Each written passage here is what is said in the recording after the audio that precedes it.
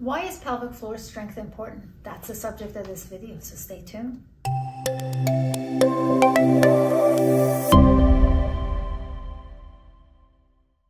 Hey, this is Dr. Shakib from Core Pelvic Floor Therapy right here in Irvine, Orange County. Pelvic floor strength is important because pelvic floor is the floor of the pelvis, and pelvis is the base of your whole body.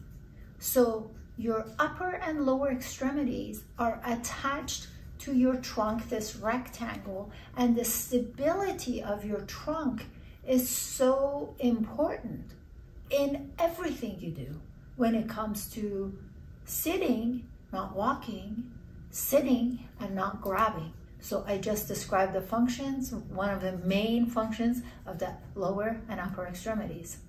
So when your pelvis stability is compromised, then everything above is compromised. Everything above includes your internal organs, it includes your breathing apparatus, it includes your beating heart, it includes everything.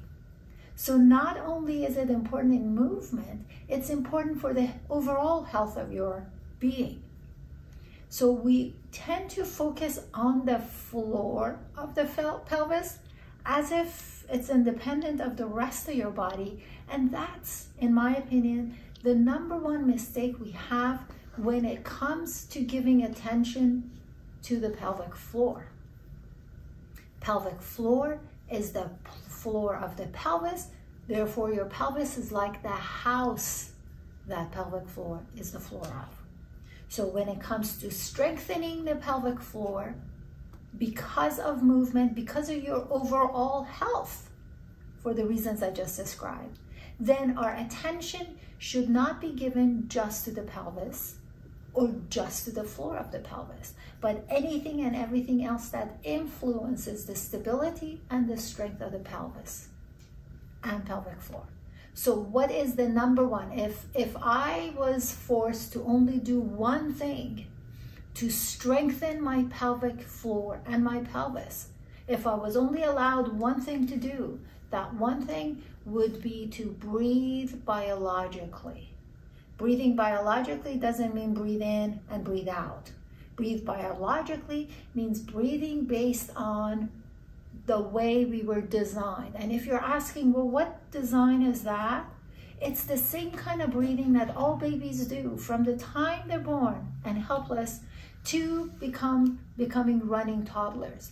When they have no coaches, no bands, no gyms, no chiropractors, no physical therapists, no one teaching them what to do, and they innately do. This is how this body is designed to breathe. Therefore, we implement that method of breathing in the correction of all of our issues.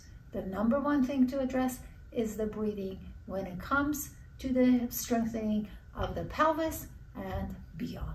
If you have any questions, make sure you use one of the methods of contact in the description box. If this makes sense to you and you want to learn more, make sure you subscribe to this channel and follow us on social media. Until next time, take care.